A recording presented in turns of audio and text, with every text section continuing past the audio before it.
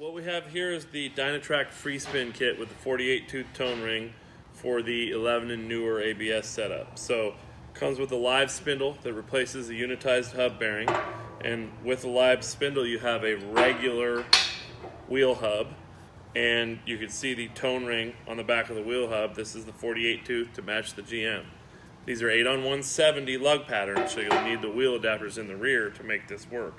Comes with Warn Premium locking hubs, and then replaces the unitized bearing with actual Timken wheel bearings, packed full of grease, standard spindle nuts for preloading the bearings, and then all the necessary seals and parts to put this together, as well as your 35 spline chromoly outer axle shaft.